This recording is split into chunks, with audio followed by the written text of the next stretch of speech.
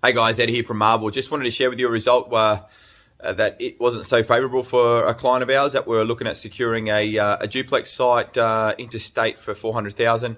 Unfortunately, we're outbidded in this particular real estate transaction, and that just goes to show that there is a demand in other markets, and we're outbidded by about $18,000 approximately, which is a considerable amount, considering the agreed upon purchase price was 400, and it exceeded our expectations. But we held firm, and we're going to seek another opportunity.